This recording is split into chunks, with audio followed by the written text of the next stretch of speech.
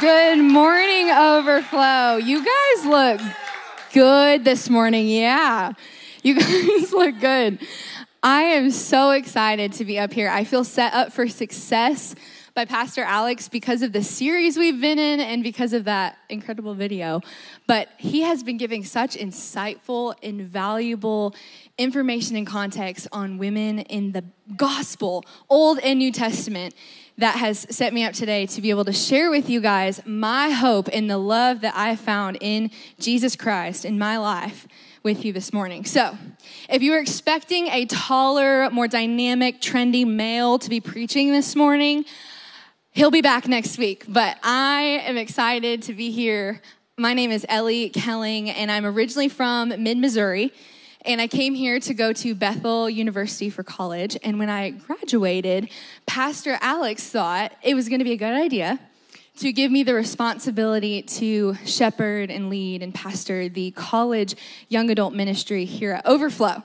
So that is what I do here, and it has been the most valuable, challenging, beautiful, humbling experience that I have ever had in my life. And all of the students and people within Overflow Young Adults, they're my friends.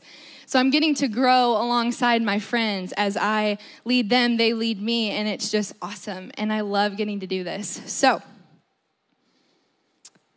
we're going to talk about two things today. We're going to talk about, number one, Jesus. We're going to look at him today. And then we're going to talk about the scriptures and look at the Bible today. So without wasting any time, let's pull out your Bibles, digital or paper, and turn to Psalm 86. This is not a free pass to check your Facebook Marketplace, text your friend back, look around on your phone, hit the Bible app. And if you don't have one, we will also have the verses on the screen this morning so you guys can follow along that way. But on a personal note, I believe that Jesus has something for each one of us today, including me. And he is so sovereign that Elle can only speak one thing at one time. But the Lord can speak to our hearts and our minds, to each single one of us, all at the same time here, but also across the globe. So millions of people can be guided and loved on by the Lord in one moment. So if you are expecting that with me today, I encourage you guys to lean in. Pull out your notes, whatever you need to do to focus, to lean in, because he has something for you. And he wants to love you this morning. Let's read Psalm 86, 11 through 13. Teach me your way, Lord, that I might rely on your faithfulness. Give me an undivided heart that I might fear your name. I will praise you, Lord my God, with all of my heart. I will glorify your name forever, for great is your love toward me. You have delivered me from the depths and from the realm of the dead. So if you're taking notes this morning, the official title today is The Love That We Long For. The love that we long for. Here in Psalm 86, David is crying out to God. Like the song we just sang of surrounded with, there's enemies on every side. David had literal enemies all around him. Saul was coming to kill him. There were people chasing after him. And he cried out to God and said, God, protect me. Keep me safe. I have been faithful to you, and I need you to pull through, and I need you to guard my life. So David is crying out, and he asks God for an undivided heart. Well, what is that? An undivided heart is a heart that serves one master, one God. It is not a heart that halfway serves God and halfway serves man and pleases the world. It is an undivided devotion and allegiance to one. It means we have a heart devoted and focused to the things unseen. We're not looking at the things of earth, but we're setting our mind on things above. To serve God with an undivided heart requires humility because it requires a teachable mind. If we have pride, we cannot have a teachable mind to be molded and shaped by God. So we need to have humility if we want to be like David, to have an undivided heart to God. So I believe that this is the same prayer that we can be praying as a church today. Lord, give us an undivided heart for you. As I began writing this message, I thought, man, where do I begin of things that I could share with you, of what I want you to know as the church, what I think that God has shown me in the last several months to deliver. And I started making a bullet point list of my favorite things about God. I wrote, what are my favorite things about God the Father? What are my favorite things about God the Son, Jesus? And then what do I love about the Holy Spirit? And as I started making bullet points, I filled up a page because of how much he has done for me. And I'm going to read you a couple of those this morning. First, he provides for my big and small needs. This is so practical, you guys. This week, I was voting on my lunch break, and I ran in somewhere quick to grab some lunch. It was full, 30 people in line, so I was like, it's okay, I'll just skip. And my mom called me over lunch. She's like, what are you doing? I'm like, I'm voting. And she said, well, have you gotten lunch? And I said, no, because, whatever. And she said, that's okay.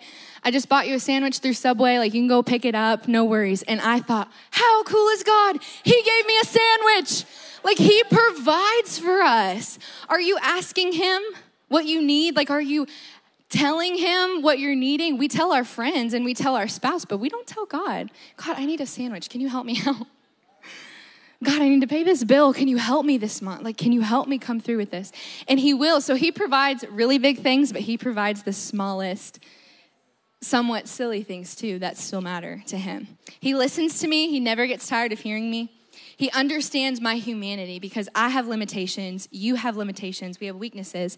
And Jesus was a human, so he actually understands. He empathizes with us because he was a human too. He had physical limitations. He had to sleep. He had to rest. He had to eat. He was a human. He also comforts and counsels me. He shows me grace when I fail to live out who I really am in him, when I sin, when I turn away. He offers me forgiveness. He has erased my sins as far as the east is from the west. He has set me free from sin that held me captive for years, and he's replaced it with his lasting joy, with his lasting peace, and with something that actually satisfies the longings of my heart.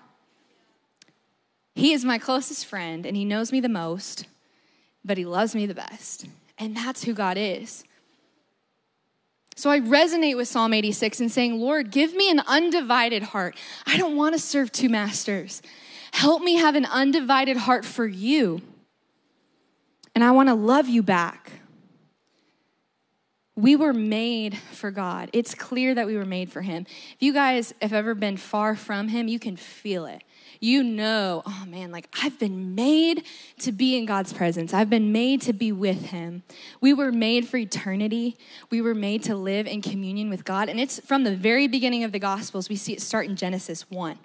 Genesis 1:27, for God created man in his own image. In his own image, he created them, male and female. He created them, and he was with them in the garden. He was flesh to flesh, spirit to spirit. He was right there with them. He was walking with them, talking with them, and they lived in communion with God, and there was nothing bad there. But then Adam and Eve thought, we would rather be like God than to just be with God. And how much do we do that today? We would much rather be like God than to just be with God. So they ate the fruit, and it caused a massive divide. They were no longer in communion. There is an alienation now. They're alienated from God. They are far off. There's this massive chasm in between, and they feel shame. They're embarrassed. And so in shame, they go and they cover themselves with leaves. They're ashamed, and they're made aware of their sin. And so this thrust all of eternity, or all of humanity, into the cycle of sin that we're born into. And we know from Romans, the wages of sin is death, but the gift of God is eternal life.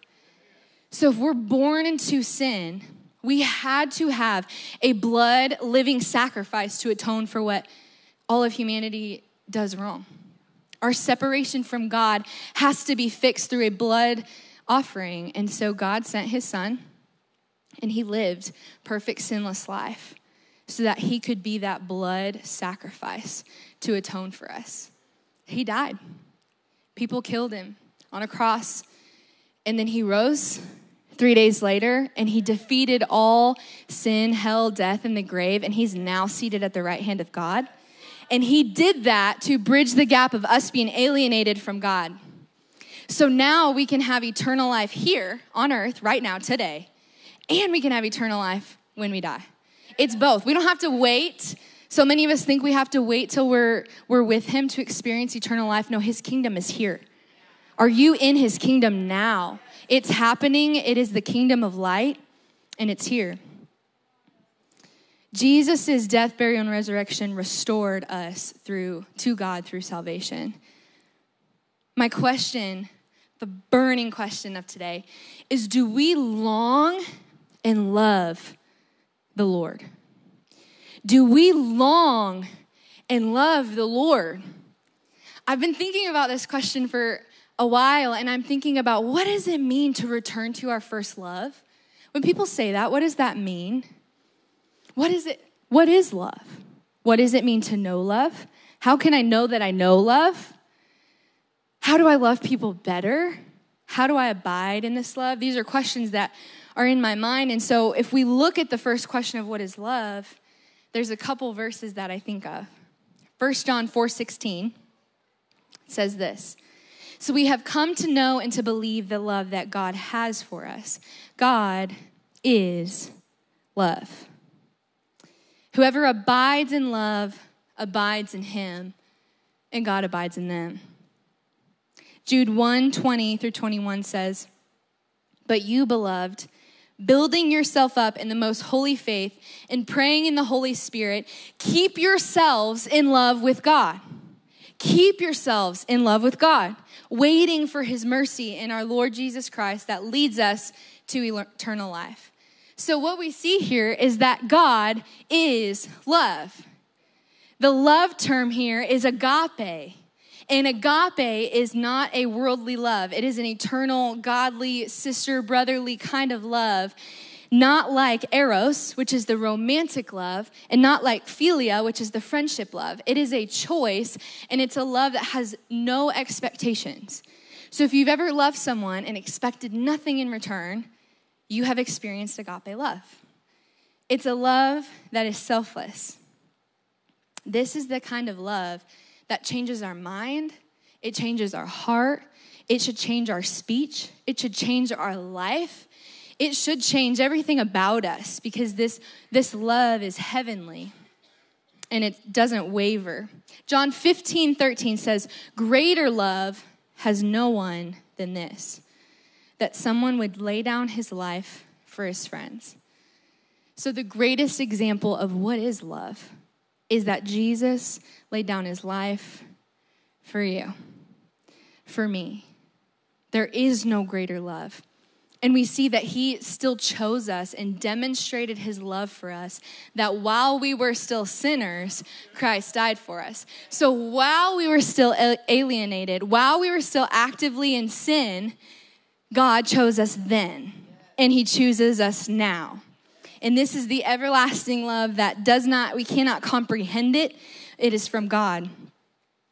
Like the prodigal son and the dad, God is like the father who hikes up his garment. He sprints full send to come to you just because you came back. He does not mind what you have done and what you have run from. He cares that you come back. Is there anybody that needs to come back to him today and turn your face back to the one who loves you most, your first love? If you loved someone ever, a friend, a spouse, a sibling, a significant other, you know what it feels like to long for them, right? Like if they go away and they're gone on a trip for a week or a year or a month, your heart aches for them. You just want to see them. You're like, can we FaceTime? I just want to see your face because I love you and I long for you. But how come when we're at the grocery store and we check out our items, we get in the car, we are not like, at least I'm not. We're not aching to go see our cashier again. We're not like longing to see them again. It was a good experience, but we don't have that ache in our bones to see them. Why? Because you love those that you know. If you know someone, you have a shared experience with them. You have memories. You have trust that's been built. You have felt love. You have felt comfort. You have a relationship. You have an understanding of who they are, so you know them. And because you know them, you love and you long for them. You ache to see them again. So we cannot love and long for the Lord if we don't know him. Of course we don't long for him. We don't know him. We see the same kind of longing in Romans, in the Roman people, found in 1 Corinthians. The Romans at this time, they were told, you must bow down to Caesar. He is Lord. He is God. And the early church knew, no, he is not God. I will not bow down because there is only one God, and that's Jesus Christ. So because of this, talk about battles, they were getting persecuted and killed because they would not bow down to Caesar. So there's persecution happening everywhere. And at this time, the Romans in the church, they knew, Jesus has not come for peace. Jesus says in Matthew and in Luke, I have not come to bring peace, but I have come with a sword. I have come to divide. I have come, and at the root of the gospel, it is offensive. It does divide us. It divides what is genuine and what is ingenuine. Jesus did not come for peace. He came to divide. He came with a sword. And so the Romans at this time, they were greeting one another with the word shalom, which means peace. And they'd see each other and they'd say, peace be with you. But as all this persecution was taking place, a new word came into their vocabulary. And it was a word that was encouraging. It brought hope to each other because they knew this is bad. Like, people are hurting, people are being killed, destroyed. So instead of greeting one another with shalom, they started greeting one another with the Aramaic word Maranatha. They'd say Maranatha, and it means, come, Lord Jesus. Come, Lord. If you saw Jacob's hat during worship, it said Maranatha on it. But this is the new thing that they adopted in saying, I see your pain. I see what you're going through. This is bad. But you know what? Take heart. Maranatha. He's coming. He's going to restore everything. Keep your eyes on the things unseen. Keep your undivided heart towards him. Maranatha. It makes me wonder, do we pray and do we encourage one another in the church in this same way? Are we praying like David saying, Lord, give us an undivided heart? And are we looking at one another like the Romans saying, hey, I see you. This is awful, but Maranatha, take heart. Take heart. He sees you and he's coming. He's coming back. He will not leave it like it is. I believe the Lord is looking today for a heart and a church that is faithful to him. Not just Overflow Church that's faithful to him. I'm talking Big C Church. Worldwide, he is scanning the earth looking for where are my faithful children that love and long for me, who don't just meet in corporate gatherings, but are in their home, at their workplace, in their car, praying to me in the middle of a Tuesday about all of these things and wanting to see my face, begging to see my face in the middle of a work week. Who are the faithful ones who are longing to see me? Because he is coming, and we get to long for him as we wait. When he scans our city, how is he finding you? Are we living in purity? Are we living with integrity, truly? If he saw you, how would he find you? The Lord, Jesus, he went to the Garden of Gethsemane right before he was crucified. This is a place he went to a lot to pray, and it was at the base of the Mount of Olives, and he went here, and he invited his 3 closest friends because he was burdened. The weight of what was coming through the cross was heavy. Remember, he was human. He sweat blood and tears because he knew what was ahead of him. So he asked his buddies, like, hey, come with me to the garden. Come pray with me. Be with me. And what did his best friends do? They fell asleep. What a bro. Just fell asleep as Jesus is sweating blood, knowing what's ahead of him. They're out. But what's important that I noticed here is that God is faithful when humans aren't. Humans, we fall asleep. We miss the mark. But God sent an angel that night to comfort Jesus. And God was faithful even when humans weren't. But how often are we just like Peter, James, and John? We are falling asleep at the reality that's right in front of us. Our eyes are open, but our hearts are not. Our hearts are asleep. Our minds are asleep.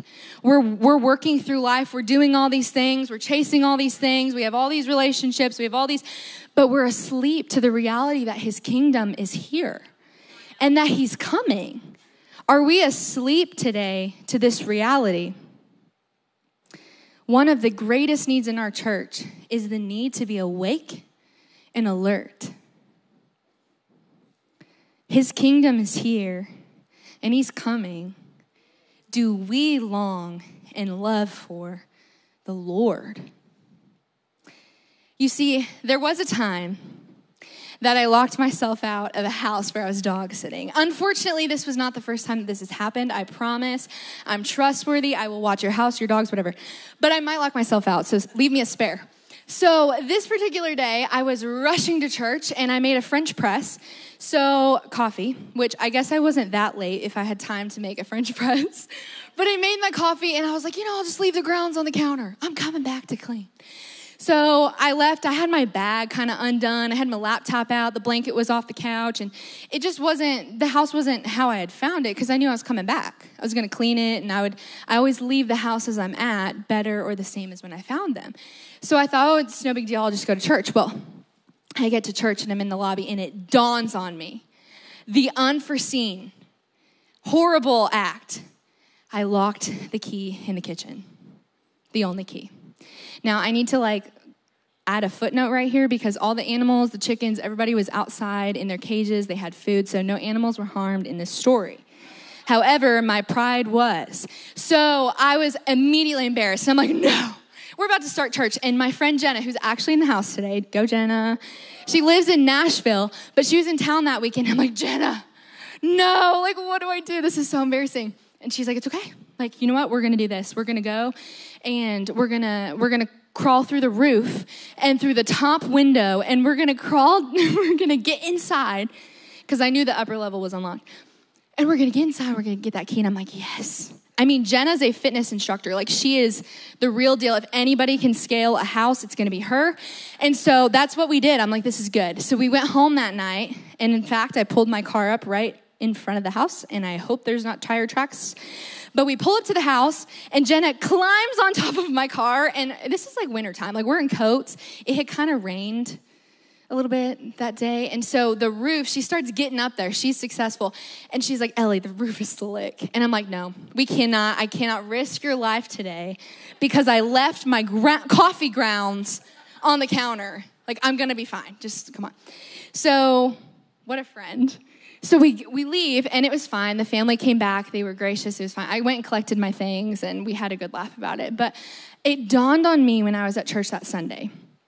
I was thinking about it, and I was like, oh, this is what it's going to feel like for those that aren't ready for Christ's return. This is what it's going to feel like. The embarrassment, the not readiness, the shame, oh man, I just wish I could get back in there and clean up that mess I made. And I started thinking that day, Ellie, if God came back today, how would he find you? Would you be proud of what he found? Not just in the external world, but in my heart, in my mind, in my everything. Would he be proud? Would he say, Ellie, well done, good and faithful servant. You have given your life as an offering. You have been faithful. You have sacrificed your ways and your desires. Come be with me now. Welcome to the wedding feast. Or would I be embarrassed? And that's the question I want to present to us today is if he came back today, tomorrow, this week, how would he find you? Because I thought I could go back and clean and get it all ready before I knew they were coming home. I knew I had time. And we think that way. We're like, he's coming back, but it's probably not now. It's probably in, 400 years or whatever it is. And it may be. But he doesn't tell us the time nor the hour. So how are we living? Who are we not forgiving? What are we not correcting in our hearts towards Jesus? What is our relationship with him truly like? When everything else is stripped away and it's just left to you and him, what is there? What is that connection really like? I want to share with you one of my favorite parables that matches this story and goes along with what we're talking about today. A couple weeks ago, Overflow Young Adults, we're going to Nashville. We were going to a worship night, and one of my friends turned on a song in the car, and it was about our oil and our lamps and it burning. And I said, do you know what this is from? And she's like, no, what's this from?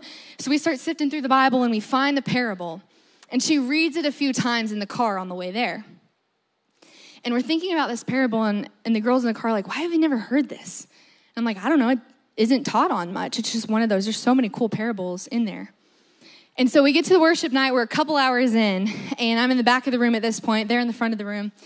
And the guy gets up to speak. And out of the entire Bible that he could have preached on or shared on, he talked about Matthew 25, the same parable we read on the way there. And those girls whipped around, and their jaws dropped, and my jaw dropped, and I'm like, did you hear that? They're like, yeah. It's so cool because that's how God speaks. If you're seeing something repeating and it's coming back and it's showing up all the time, he's probably speaking and communicating with you. He is faithful to communicate with us through whatever form we have faith for. So, Matthew 25, we're going to read it. It says this: then the kingdom of heaven will be like 10 virgins who took their lamp and went to the bridegroom. 5 of them were foolish, 5 of them were wise. For when the foolish took their lamps, they took no extra oil with them. But the wise took flasks of oil for their lamps. As the bridegroom was delayed, they became drowsy and they fell asleep. But at midnight, there was a cry, here is the bridegroom, come out and meet him. All the virgins rose and they trimmed their lamps. They got ready, and the foolish ones looked at the wise and said, give us some of your oil, our lamps are going out. But the wise answered and said, since there will not be enough for us and for you, go rather to the dealers and buy for yourselves. And while they were away to buy, the bridegroom came, and those who were ready went in with him to the marriage feast, and then the door was shut. Afterward, the other virgins came also, saying, Lord, Lord, open to us. We want to see you. We want to be with you. And he came out and he said, truly, I do not know you. Watch, therefore, for you don't know the day or the hour of his return. So what we see here is a common Jewish tradition for weddings. The groom would be away and the bride would be with her bridesmaids, and their job was to keep their lamps and their oil burning, because they were going to light the way, just like a wedding with an aisle. They were going to light the way so that when the groom came at night, it would illuminate and it'd be this celebration. There was excitement and joy and anticipation. It was this big cultural thing that they did. So that was their job. And lighting the path was a way to honor the groom and to show him their hospitality. But there's symbolism to be found here for us today. By having their lamps prepared and lit, the bridesmaids showed that they were ready to welcome the groom. The lamps represent our readiness and our alertness for the coming of Christ. This can be seen by our lives and the state of our hearts and minds. So our lives are like the lamp. It's our preparedness to meet him again. The foolish were those who lack the essential preparation for meeting Christ, while the wise brought not only oil to light the lamp, but extra oil to keep it burning. They knew the oil can't light the lamp, but the oil can keep it burning. So they brought some for the journey. The reality here is that Jesus is the groom and we, the church, are his bride. And he is coming back for us. He's told us this. He's coming back for the ones that love and long for him. Hebrews 9:28 says this: so Christ, having been offered once to bear the sins, will appear a second time, not to deal with sin, but to save those who eagerly wait for him. He's coming back for those who eagerly wait for him. The oil is the presence of the Holy Spirit in our lives. The Holy Spirit is what keeps us burning for him. We cannot strive nor try in our own strength to keep burning as we wait for the groom to come. That is impossible without Christ. But as we abide in him, the Holy Spirit stirs up in us the ability to eagerly wait and anticipate Christ's return. So we must have the Holy Spirit to help us in this journey, help us as we wait, help us long for him. Holy Spirit, help us long for you. He makes our heart eager and alert. He allows our heart and prompts our heart to fall more in love with God. He's actually the one that reveals God to us. If you've been saved, the Holy Spirit has opened your eyes to see who Christ is. He has led you to that. He lights the way and he makes us aware so you can see him. If you think about it, oil in a lamp produces the light, and the light helps us see. Do we have oil in the lamp today? Can we see God for who he is? The parable gives us two powerful reminders. The first one, we must live with a state of readiness. As believers, we not only believe and look for God, but we should long and love God. How we obey him daily, how we read his word, how we live with him, how we communicate with him, this is how we are prepared. This is how we can anticipate and be ready for his return. The second thing is this. It shows us that we have a personal responsibility in our faith. When I stand before God at the end of time, it will not be me and the ministry team behind me and my family and all these mentors and friends that have led me the way. It will be me and God. It will not be my pastor's faith, my friend's faith, my family's faith, this faith, my Instagram Reels faith. It will be your faith that stands before God. So we have a personal responsibility, just like agape love. We have to choose him. It is a personal responsibility to have a relationship with God. Too many of us who've been in the faith for a long time, all love is not gone with God, but our first love has left.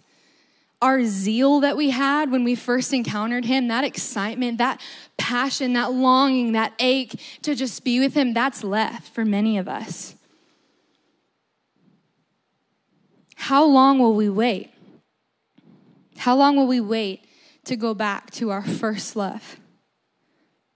It was hard for the disciples to stay awake for an hour. It was hard for the bridesmaids to stay awake. And it is hard for us to stay awake. We fall asleep spiritually. We need him to open our eyes. We need him to help us return to the zeal and the first love that we've had.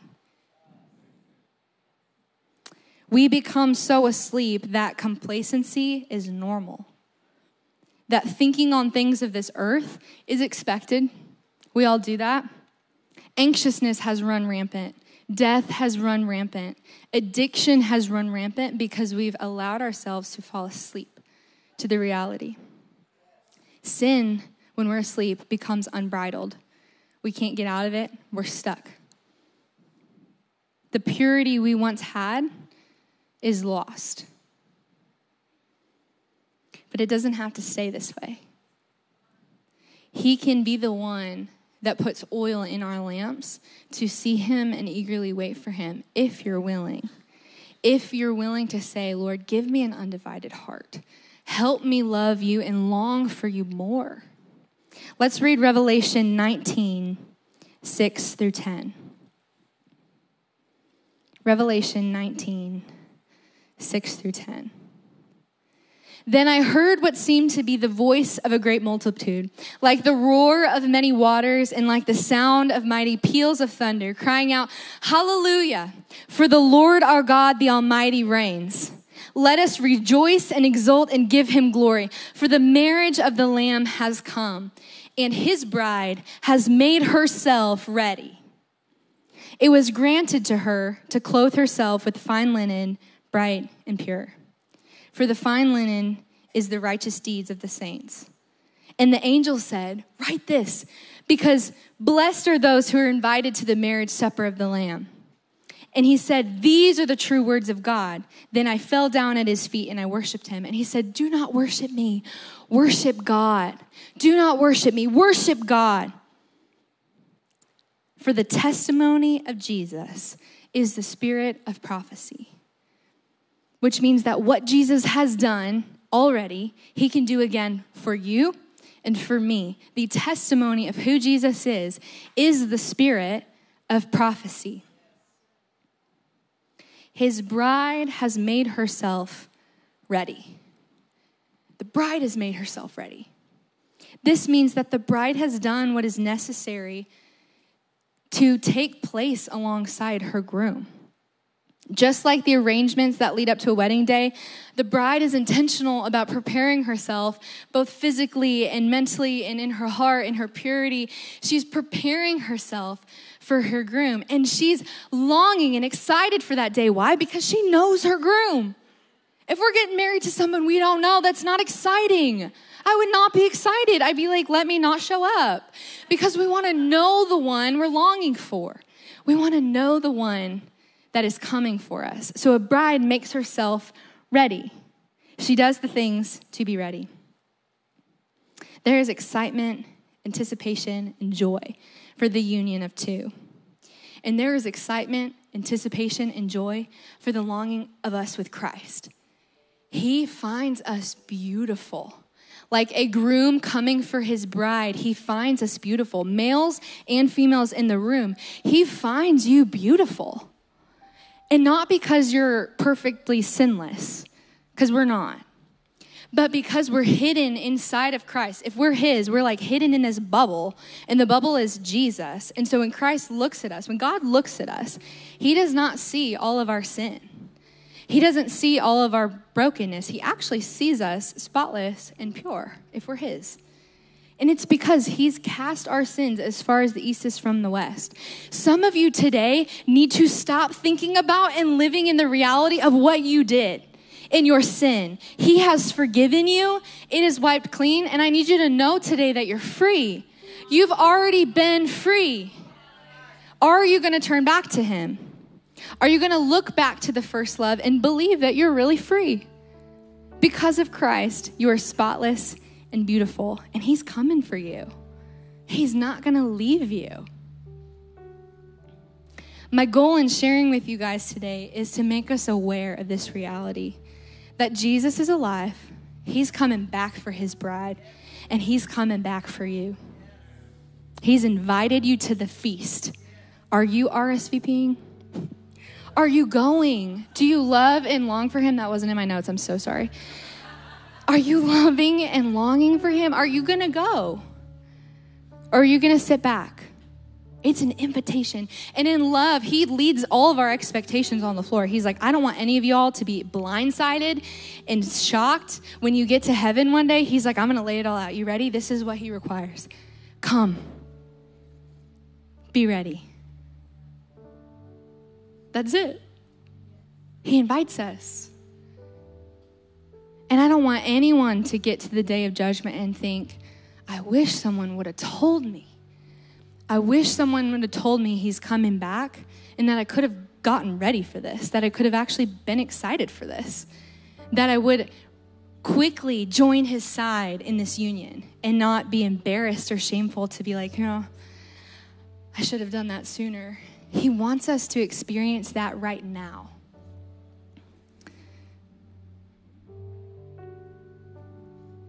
Intimacy with him is not just possible, but it's actually the result of knowing him. When you know Jesus, there's intimacy. You don't have to try and strive. It's in faith, and he's close if you know him. When the Lord looks over our city and our nation, I want him to find us faithful. Just like when God looked over Sodom and Gomorrah, he looked for the faithful ones. He found very few, very little. I want him to look over us and our nation and find so many faithful children who are serving him, who have given him our allegiance, who has given him an undivided heart for him. We will not be perfect in this pursuit. We know it's by grace that we've been saved. It's through faith. It's not so anyone can boast. I need you to know Jesus came and he evened the playing field. He said, none of us are better. None of us are higher. No age, race, demographic. He evened the playing field. He said, it's by grace that you've been saved through faith. His grace leads us to his love. Has his grace led you to his love? It is not religion. It is his love, and we can long for him. Today, if we're believers, we should wake up every day and realize, is today the day? Is today the day of the return of my groom? Of the return of Jesus? We should hit our feet on the floor every morning and be like, Lord, we are so needy for you. We need you today. It's good to be needy for God. Be needy for the Lord, because that requires humility. He could come back anytime, and I want us to be ready. Maranatha reminds us to keep our eyes on eternal things of the Spirit and not on fleshly things, not on this earth. If we look around, we are discouraged. I'm discouraged when we look around. But if you look up, you are infused with a hope that doesn't make sense. It's a peace that surpasses all understanding because your eyes have been set on Christ. Where are your eyes today? The Lord is coming. If you're discouraged today, I want to tell you, Maranatha, he's coming. If you're in pain today and in grief today, he sees. And he says, hey, Maranatha, I'm coming. If you feel very lost today and in sin, he looks at you and he says, Maranatha, I'm coming. And if you love him and you're longing for him, you just want to see him. You just want to be with him. You want to hug him. If that's you, he says, Maranatha, I'm coming. And I'm coming soon. You guys can stand with me this morning. If you're on the prayer team, actually, we're not going to do that right now. We're going to hold off on that. I want to offer you guys an opportunity today that if this is something you're like, I love the Lord, but the zeal of my first love is not really what I'd say this last week reflected. And you just need to look back at him and just turn back today. Go back to your first love today. Give him your undivided heart. This coming week, seek his face. He'll be ready. He'll be waiting. And you can do that right from where you're standing. Just talk to him today. It's simple. And if you're far off and you're like, I don't know if I know him. We're like cashier level. But we're not like best friend level. And if you don't know him, you've never surrendered your life to him, you've never given over your ways fully in your heart and in your mind, I want to give you an opportunity today to do that. We're going to pray a prayer of salvation, and there will be salvation today because you can know him and he's coming for you. So we're going to close.